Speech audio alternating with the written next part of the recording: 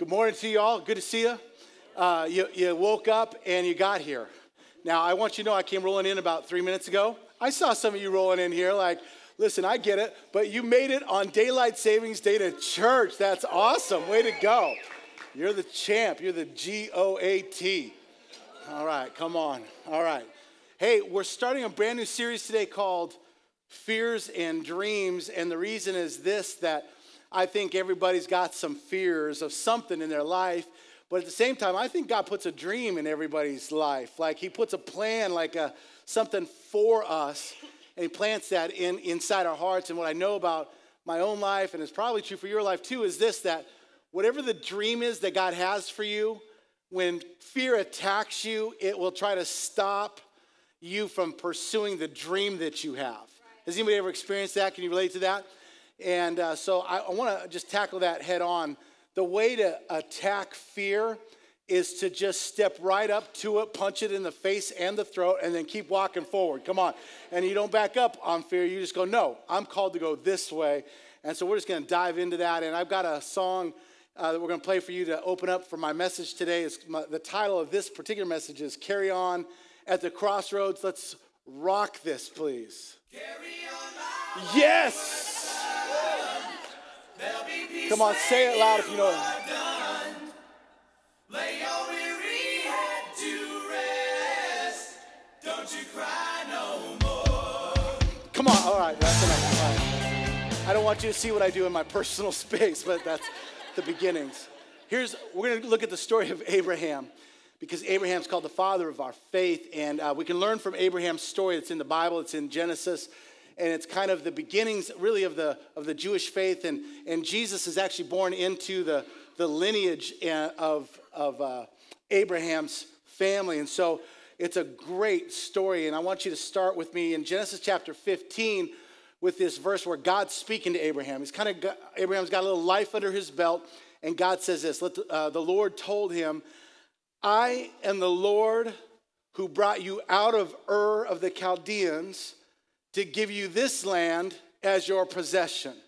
Now, I want you to see something here. It's real simple. God takes people out of this land and goes, I'm going to give you this land. And listen, some of you, God has taken you out of some things so he can put you into some other good things, right? Like he goes, when he looks at your life, he goes, I am God over your life. And I took you out of here to put you over here. And that's how God is so good. He wants to actually get us out of the things that have been a place of pain and places of addiction and bondage and all of that. And God goes, I do not leave you the same way. I've called you out of here and I got you here. That's just a great message right there. That's just a good sermon altogether.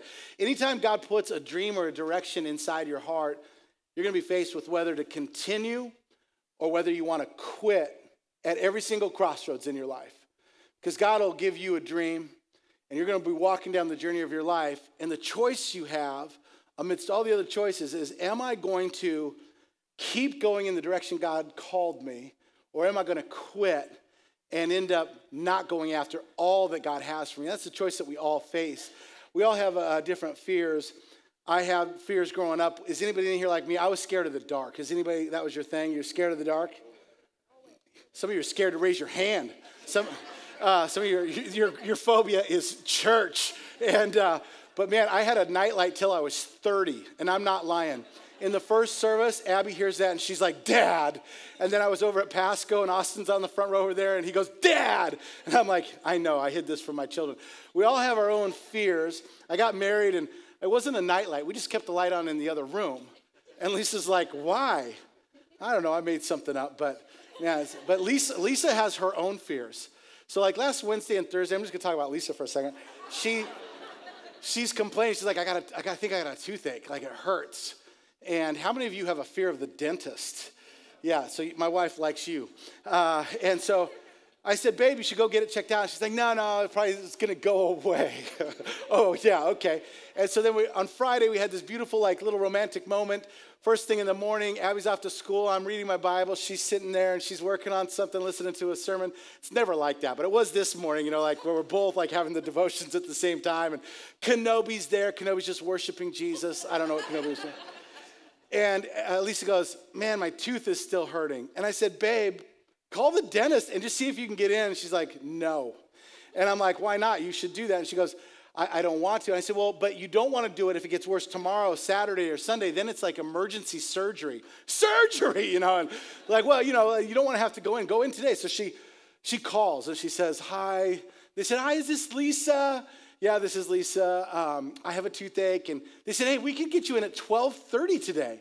And she's like, okay, I'll go. Thank you. And so she hangs up and I'm like, way to go, babe. About 2 minutes, literally 2 minutes later, Lisa gets up, goes into our hallway bathroom, shuts the door. I can hear her. And the phone is ringing, and she's like, hi, this is Lisa. I just called. I want to cancel. That is literally what happened. So she's all drugged up on Advil right now, but anyway, I don't know. Listen, some of you got a phobia. I don't know what it is. It might be spiders. It might be the dark. It might be small spaces. But I'm not trying to talk about that today. I want to talk to you really about the kind of fears that will stop you from pursuing what God has for you. That's what I want to address today. It's kind of the big picture thing. When we look at the life of Abraham, he's such a great example of this because he's the father of our faith. Now, as I dive into this, some of you may not know the story, so let me just set this up for you. In the beginning of the Bible, the first historical book is called Genesis, and one of the main characters is Abraham. Abraham has two different names because his given name when he was born is Abram. That's what his dad named him. But Abram later gets his name changed by God to Abraham, and it had a significant meaning and all that. But for the point of where we're going today, you just need to know that if you see the word Abram, it's the same guy as Abraham. And so that's his story. He grows up in the Middle East thousands of years ago and becomes a legend in faith because of his journey. Now, you need to also know this, a couple highlights about Abraham. Abraham's life is marked by crossroads. Like if you read through his story, it's amazing how you see the journey of Abraham's life at different places that he travels, because he traveled a lot. A lot of crossroads, a lot of cities, a lot of decisions and challenges. For instance, him and Lot, his cousin, they're traveling to the promised land and they get there and there's not enough space. And so literally Abraham says to Lot, choose which way you're going to go and I'll go the other direction so we have enough space. That kind of thing's happening in Abraham's life all the time. Choices, decisions, and all of that. And God gave him a dream of a place for his family. What's interesting is when God calls Abraham, what God asks of him is he says, I want you to go in this direction, and I want you to leave this land, and I want you to leave your family. And it's interesting that God asks of him something, and anytime God calls us, he's always going to ask for something. But what's great is that what God later on promises him is he says, I'm going to give you land, and I'm going to give you a huge family. Come on, God is so good that he'll never ask of you something that he couldn't absolutely repay. Jesus even said these words. Jesus said, whoever gives up this or that or this for me, not only are you going to get a benefit in the life to come, you're going to be blessed now for that. Like God honors sacrifice when we obey him. Anyway, this is the story of Abraham, and there's 3 cities that you need to know. And I got them here on, oh, wow, this city's way over here. Let me move this over a little closer. So this is the first city. It's called Ur. I believe it's called Ur because it's so at the beginning of the history of mankind that they were like, hey, we should name this place. And they're like, Ur. Like they couldn't think of anything. That's good Bible humor. Thank you. Can you all see this? It's kind of bent. I can't bend it.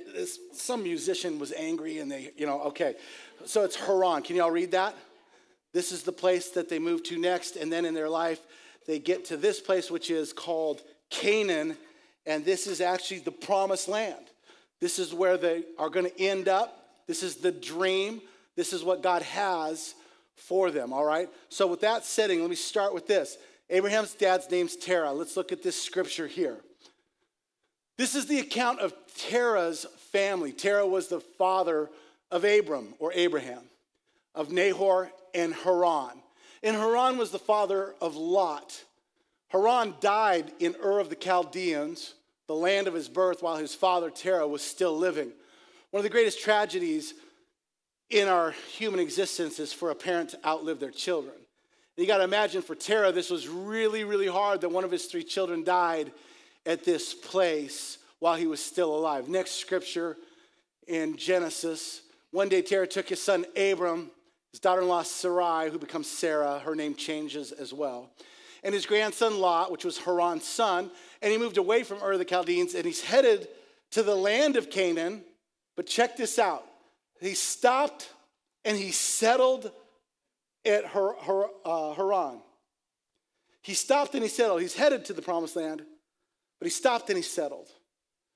And then Terah, the godfather of this story, if you will, lives for 205 years, and he dies while he's still in Haran. Can I just say a couple things about this that stand out to me? One is, where you stop and where you settle in your life is where something's going to die. Listen, you can't settle for halfway to what God has for you in your life. It's going to take courage. It's going to take some faith. It's going to take some action steps in your life. But if you stop and you settle, you'll never get to, and you'll die there. Another thing that stands out in the story is this dude lived to be 205 years old. And I just go, man, I don't care how many vitamins I'm on. I don't want to live that old. For real. One of my fears right now is this. Like when I'm binge watching Netflix, for me, that's like 3 shows. That's about all I can do. My fear is that as I try to stand up, like my hip starts to hurt and I don't know if I'm going to make it. Like to the fridge. Do you know what I'm saying? Like, and I'm like, how old am I? Like, what is happening to my body? And I'm thinking, I mean, I'm 48, so those are my fears. If you're young, God bless you. All right. Interesting story that this happens, that Terah moves towards the promised land, stops and settles. The thing that confused me as I was rereading this story is that back in Ur, when Terah has his 3 sons, one of them's name is Haran. And then I realized as they're traveling, they stop at a city named Haran. And I looked this up in the original language, the Hebrew language. I'm like, is that the same word? Was it named after the son? And it wasn't named after it. There's a really slight variation in the Hebrew language, and they're actually 2 different things, but they would both be pronounced Haran. And can you imagine being Terah, the father, and as you are traveling, you come to a place that's the name of some of the greatest pain you've been at in your whole life, and you're like, I'm just going to stop. I can't go on anymore. It just reminds me of my past. And man, I'm telling you, at the crossroads of life, anytime you have a crisis, anytime there's a big move, anytime something unexpected happens, what ultimately is going to happen, you're going to be tempted to just go, I just remember all that I've been through and it's too hard, I can't keep going. Right. And it's pretty wild. The boy's name, Haran, is a pretty cool name. It means mountaineer, somebody who can climb the mountains. The city of Haran is interesting because in the Hebrew language, what the city of Haran means, it means parched. It means a place that's desolate. There's not enough water to even sustain life. And that's where they choose to settle. And think about people that you and I know, and maybe it's been us, that where we stop and settle in our life is at a bad place. We're like, I just want to stop and party here for a little while. And then you realize it all dries up and there's not enough to sustain life, but you paid rent and now you owe somebody. And now you're stuck in this spot in your life and it's a parched place. And it's weird how people build their lives around a parched place. Here's what gets even wilder, because I geeked out on Wikipedia and other study materials as I'm studying this. And I went and I was like, Haran, this city actually exists today. It's in modern day Turkey, but in the Assyrian language, because it was under Assyrian rule for a while, they put a C on it. So it's called Charan, but the city still exists. And in the Assyrian language, check this out. This word actually doesn't mean parched, it means a road. It's a crossroads city.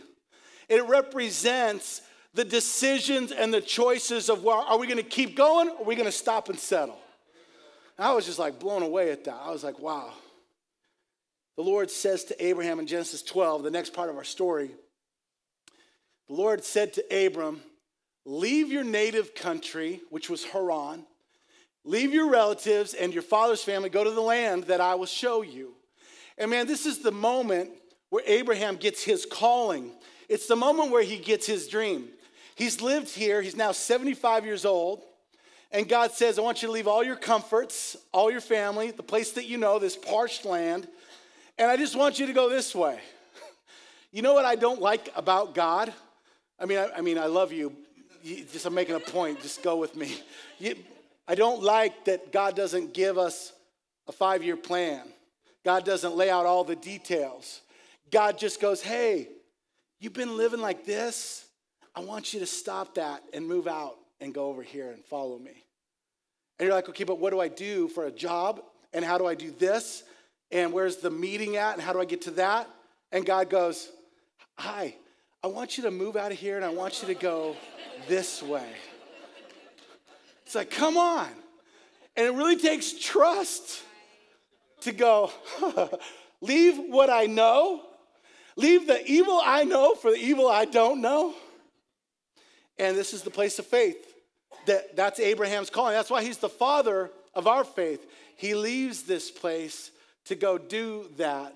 It's an incredible thing that God asks of him. This is his calling.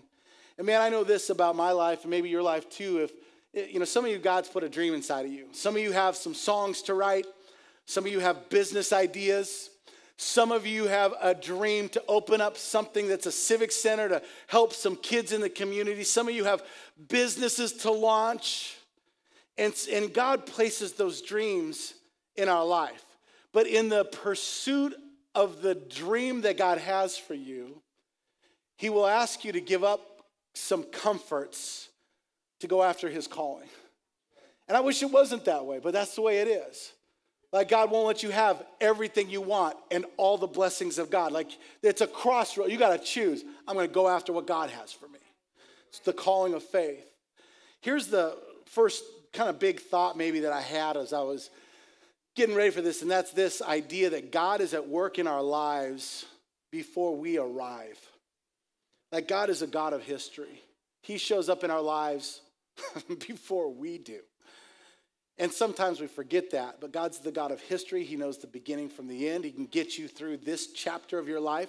Can I tell you that some of you are living in a scene in the Marvel universe of movies that is unending, and you're stuck in a scene and you think this is all it is, this is how life is going to be, I can't get out of it. Can I tell you, God is bigger than the scene that you're living in right now. He sees the beginning and the end of it. He knows what you're going through. Nothing is surprising God. You hit a crisis moment in your journey, and you're like, God, where are you? And God's going, I've been here, you're late. Like, I got it all worked out. I just need you to kind of go through this, trust me, I've already made the plans. Like, this is how big God is. Are you tracking with me? Is this helping somebody? Sometimes we got a wrong perspective. So Abby plays basketball at Southridge. Go Southridge Suns. And this family started coming to the games. Austin met them, invited them to church. They started coming, and it's great. And the girls has a little sister who's 5 years old. Her name's Olivia. Olivia is so cute, you guys. She is the cutest. Like, listen, I don't have a 5-year-old grandson or granddaughter yet, so I can tell you scientifically, this is the cutest 5-year-old there is, okay? She's cute. And so she would recognize me from church, and then at the basketball games, she'd come and say hi, and she'd be like, hi, Pastor Matt. And I'd be like, hi, Olivia. And so we'd talk, and I'd be like, did you go to work today? She's like, I don't work. And so we'd have these conversations, and so I thought, what would be fun is I'm going to take her to the concession stand and buy her a snack, because I wanted to buy me a snack too, and it just felt a lot better if I'm treating a child. Her hands are so small, I couldn't hold her hand. She literally would grab my finger, and she's just like telling me about her day. I drew some flowers, great. What do you want? I want popcorn and nachos and an Italian soda and one of those long candies. And I'm like, Olivia, one thing. So anyway, we have this thing at halftime. So right before halftime, every game, she would come and sit by me and start doing, like this to me. I passed her, and so it was our little thing. It's awesome. Now, the basketball season takes a break when the school takes a break for at the end of December, right before Christmas break. And so we're coming up on the Christmas break. And I remember that Olivia is walking with me. We've got 3 games left, so we're there. And I said, Olivia, Christmas is coming. Are you getting presents? She goes, yes, lots of presents. I said, do you know what you're getting? She goes, no. And I said, well, that's awesome. You're pretty excited. She goes, yes. I said, when's your birthday? She goes, it's coming soon. And I said, awesome. I said, do you know what the date is? She goes, no. And I said, do you know the month? She goes, uh-uh. And I said, okay. And she goes, wait. She goes, I know that we have Christmas, and then I go to sleep 3 times, and then it's my birthday. And so I'm like, oh, that's awesome. So we go back, 2 more games. Last game on the Friday night, and we're waiting for the girls to come out of the locker room. They come up, and we're saying goodbye to the fams that are there that we know, the parents. And I'm like, bye, you guys. I said, Olivia, have a Merry Christmas. Oh, and happy birthday. And her parents look at me confused. And I go, you guys, isn't it her birthday? They said, yeah, March 28th is her birthday. And Olivia's just like, like that. Can I just say, we're like Olivia on the journey of life. Like, we're like, God said I'm having a birthday. It's in 3 days. No, you got decades, baby, of what you got to, but we just think that God is going to do these promises. Sometimes God will give you a glimpse of a promise so that you'll walk in that direction. And we think everything good's going to happen. No, you're going to go through some crossroads moments on the way to the promised land. And you got to have enough faith in God to recognize that God has been working in your life before you got there.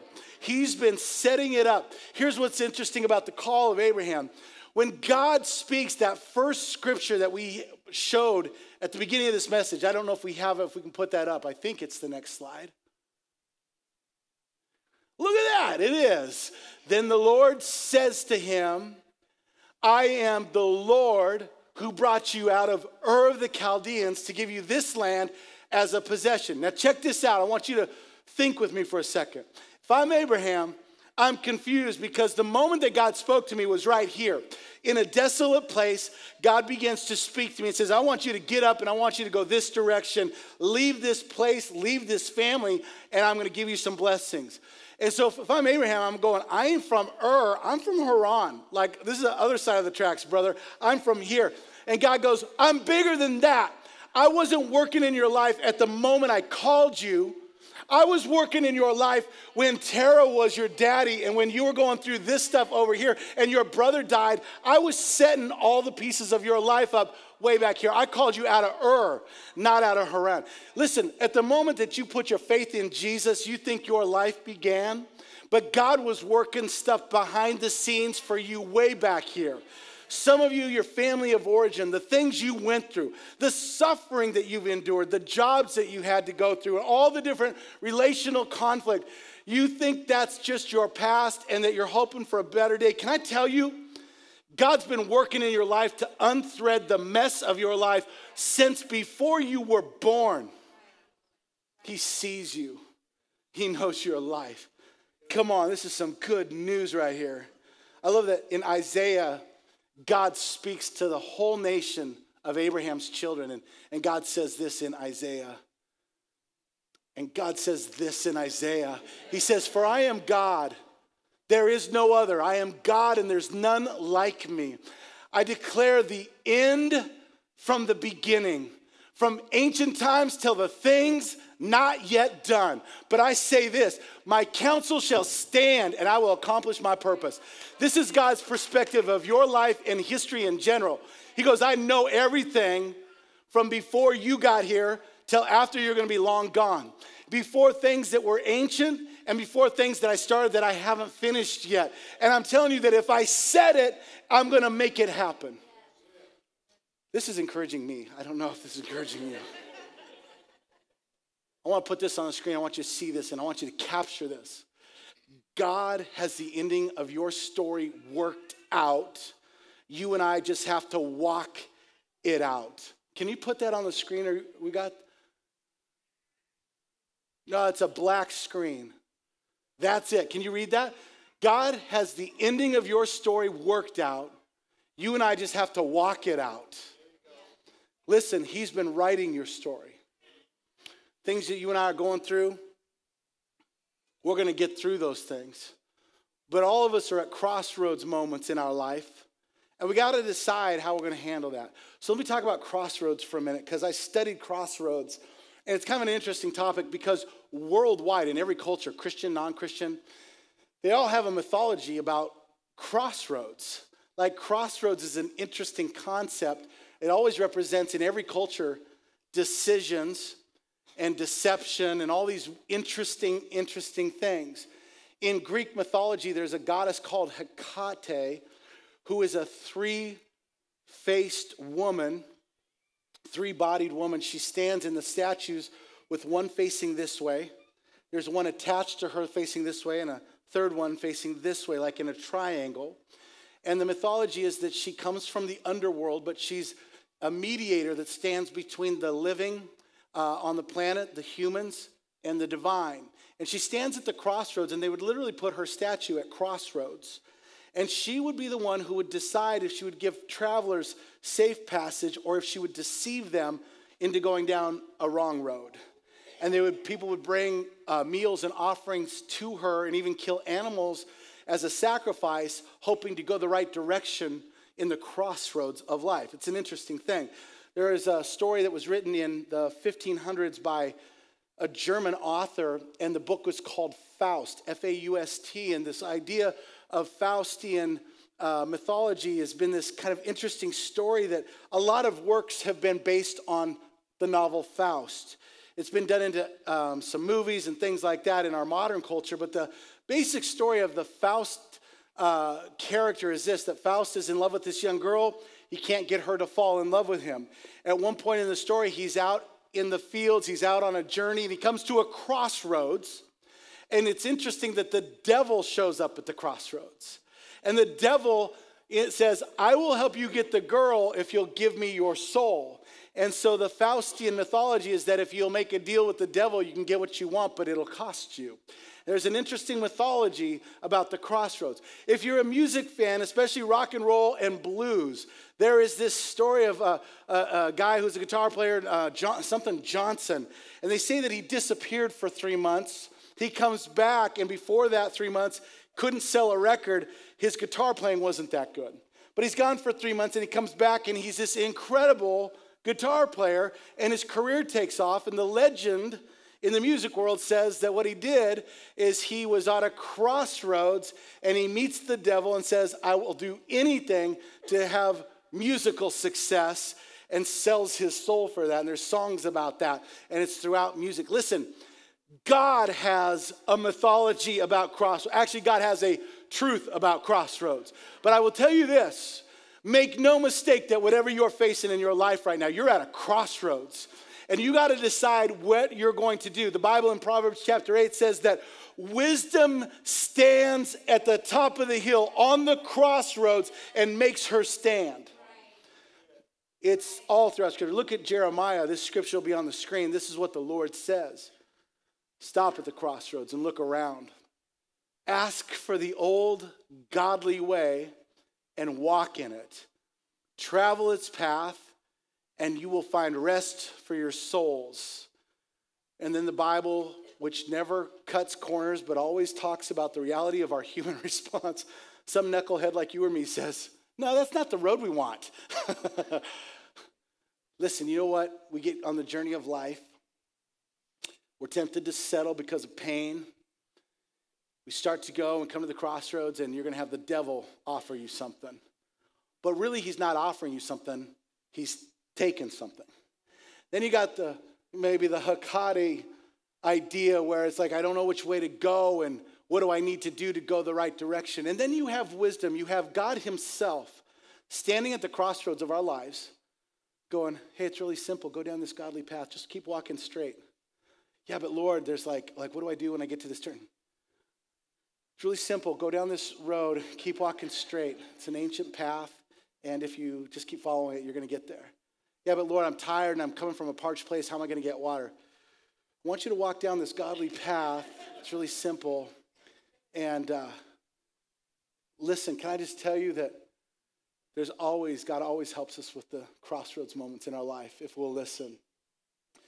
Terah was headed for the land of Canaan, but he stopped at a city that's named Rhodes, and he settled. He settled. I don't know what it is about our lives, but man, I'm in my 40s. I'm going to say it as often as I can because I'm going to be in my 50s soon. But can I just tell you this? Where fear grips me, don't keep going. This is hard. You should stop. This is as good as it gets. But I'm Matt Molt. I'm going to get back up. You punch me, I'm going to get back up. I'm going to say no. I'm going to keep going down that old simple path. God is going to build his church, and the gates of hell can't stand against it. And God called me to Tri-Cities, and there's thousands of people that still need to hear the gospel. And we're going to keep going, and we're going to keep changing things. We're going to keep doing whatever it takes to get the gospel. And I just got something in me that says, no, I want to keep going. But the fear in my life that's real makes me want to stop and settle. Listen, these are the demons I wrestle.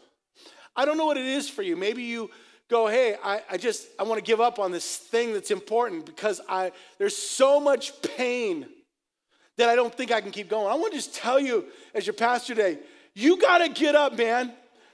Put a little Vaseline on the eyes, squirt the water in the face, tighten those gloves up, and get in there another round. You don't know how tired the enemy is. You might be tired, but you might be on the verge of winning. Don't stop. Don't settle. Don't let the fears of the crossroads keep you from the destiny that God has for you. I wrote it out like this. Fear won't always cause you to go backwards, but it will surely keep you from moving forward. And you know what will happen in your life is you go, well, I'm not going to go back to like my party lifestyle. I'm not going to go all the way back here because I made it here. I started going to church. So I'm not going to forget everything and just like abandon that. But you know what? God didn't call you to just go to church. He wants you to get baptized. He wants you to start giving money. He wants you to start serving. He wants you to start forgiving all those people. He wants you to keep going into the thing. He doesn't want you to settle for where your Christian faith is at today. You go, oh, well, I'm not going backwards. That's not the point. The point is that fear will cause you just to stop and go, well, I'm good enough. I'm going to heaven, whatever. Are you hearing me today? I hope this is helping you. John Acuff, who's an author and a business leader, on Instagram this week, he said, I wrote my first book at 34, started my first business at 40. Fear tells you that you can only take risks in your 20s. That's garbage. And I want to say to John Acuff, that's right. Listen, it doesn't matter how old you are, where you're at in the journey of your life. If God has called you, if he's put a dream for a promised land, and he's asked you to give something up, he will get you there. He's the God that sees, the God that can carry you, but you and I got to walk in the path. Some of you know who Bear Grylls is from the survival show, or the fake survival show, or whatever, the survival show. But he did have a great quote. He said, survival is not about being fearless. It's about making a decision, getting on and doing it because I want to see my kids again, or whatever the reason might be. What he says in some of his interviews is he says the reason people die out in the wilderness is not because they make the wrong decision, but because they make no decision and they freeze and that kills them. And the reality is in our life is that that's what it looks like when we stop and settle. We go, I'm not going to make any more good calls. I'm not going to take any more risks. This is good enough. No, you're in a parched place. Man, your soul's thirsty for some more life. You need a drink of water. You need some Holy Spirit pour out on your soul. You need God to help you. I'm telling you, the way to get there, it's real simple. I'd like you to just keep walking down this path, the godly way. It's really simple. Just go straight. Like God is just simple like that. Here's the last thought I have. Is anybody getting any good out of this today? Is this helping you? Our band can kind of get ready. The band is really good looking. Please don't look at them. Keep your attention on me. Here's the last thought I want to give you is this, that carrying on at the crossroads impacts generations. It's not just for you. I just finished a really, really good book called The Third Option. It's about racism in America, and I'm actually going to recommend everybody to read that in a sermon series coming up, and I'm going to make homework assignment for everybody here, Pastor Miles McPherson's message, because it's powerful. But one of the points in his book that he talks about is he says that different cultures have different responses to how they view the world. And he said in African cultures, in Latino cultures, in Asian cultures, they tend to view their story as part of a larger group story. And that's why people kind of connect on those levels. And he said that in European and American whiteness, what we tend to do is have an individual view of culture and our story, that it's just my life and my story. And he says we need to learn from each other's cultures. And here's what I want you to see is that a lot of times we look at our lives like, I got a calling. I moved from here. God called me, so I'm going after my promises. No. I want you to see something bigger than that. That God arranged the family that you were born into. He speaks his call into your life, and he's calling you to the promised land, but it's not just for you. It's for a people that are going to come after you. The decisions that you make at the crossroads for certain have an impact on the generation that's coming after you. They are watching and learning, and what you do, good or bad, I'm telling you, it's not just for you. It's for those that are coming after you. And we got to take the crossroads serious in this way. Abraham didn't settle. He continued on. He believed in the dream that God had spoken to him about a land and about a family, the promise of God for his future. So what happens in the story kind of relates to me. That's why I'm emotional right now. But what I love is Abraham's 75 when he gets the call. He starts going out here. He gets to be 100 when he has a baby. Honestly, like, that's creepy. Like BuzzFeed. You know what I mean? Like weird. Okay, so that happens. He has a son named Isaac. Kind of a miracle story. It's the beginning of God's promise to him. But then Isaac has a son named Jacob. If you read through the Bible, you will eventually come across this phrase where God is speaking and he'll say, I am the God of Abraham, Isaac, and Jacob. And Jacob's the grandson. And what I believe happens is that because Abraham takes a step at the crossroads to continue going, he doesn't settle, but he moves towards the promises of God. What he does in that moment is so significant that it opens up the doorways of blessings for his son and his grandson. I want you to see this. I read this and it blew my mind. This is now Jacob's story, the grandson of Abraham. Meanwhile, Jacob fled or left Beersheba, and he traveled towards Haran. He's going now on his own journey back towards this place. At sundown, he arrived at a good place to set up camp. He stopped there for the night. Jacob found a stone to rest his head on and laid down to sleep. I call that Motel 1. Like, it's not even Motel 6. Like, here's a rock, you know. As he slept, he dreamed. He's out in the middle of the desert. As he falls asleep in a desolate place, God gives him a dream. God begins to call Jacob in the same place that God spoke to Abraham. It's at this place that he has a vision. He wakes up, and if you were to read the rest of that chapter, Jacob goes, I had no clue, but God was in this place. I couldn't sense it. I couldn't see it. I just knew I had to keep walking. But man, I had this moment, and I'm like, God's here. I'm telling you, if you'll keep walking in the way you should go, you're going to have a Jacob moment. God will re-speak dreams to you about what he'll do for you. It's an incredible thing. The reason it's personal, my mom and dad moved out here, most of you know that, last summer with my sister and brother-in-law. And my dad, when he grew up, got in a lot of trouble as a kid. He was a fighter, and he had an abusive father, an abusive grandfather, and it's really a horrible life, a lot of anger. My dad decided somehow it was God working before my dad even knew God. My dad decided, I want to have a great family. I want to be a great dad. I don't want to hit my kids. I want this to be different. Where do you think that came from? It's because God is the God of our history, right? So in his journey, he ends up meeting my mom, starts going to church because of my mom. I don't recommend that strategy, but you know, it worked. Gives his life to Jesus, marries my mom, doesn't know what to do to be a good dad, so he reads books. He was like the greatest dad ever. He's alive still. He is the greatest dad ever. God rest his soul, you know. I was just kidding.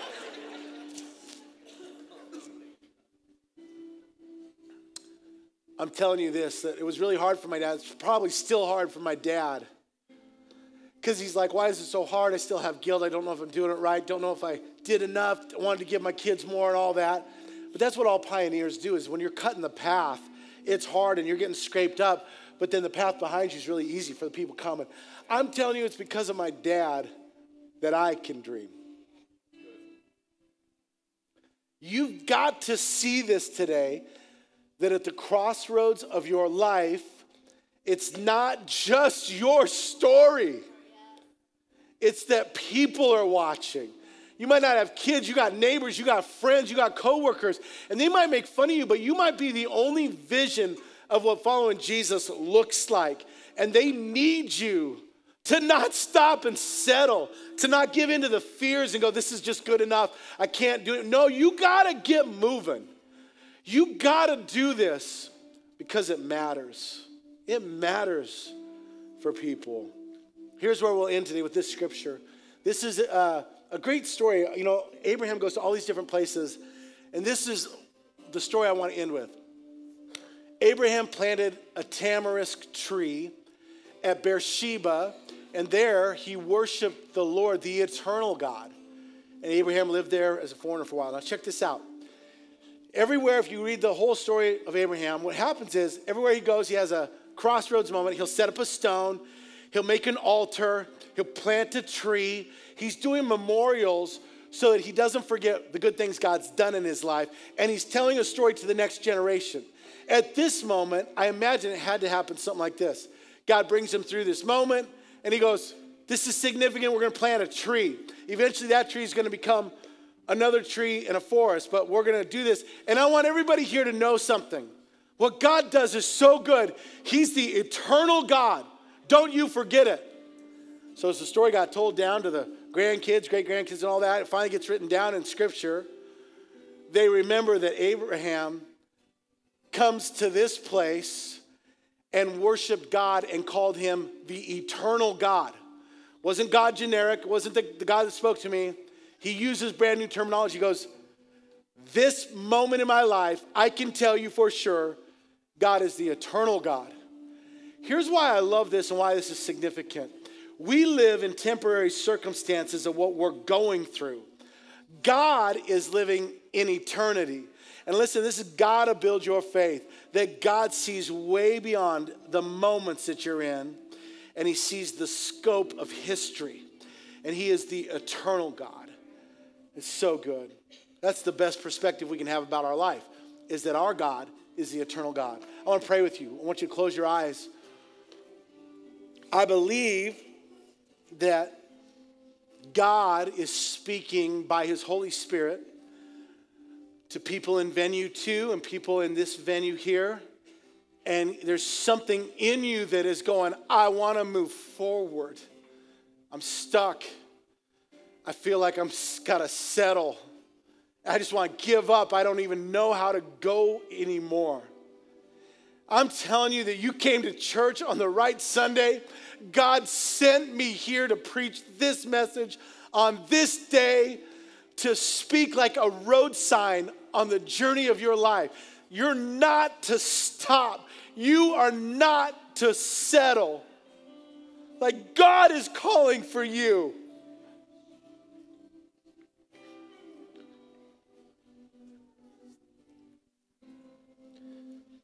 God, I thank you that you're here.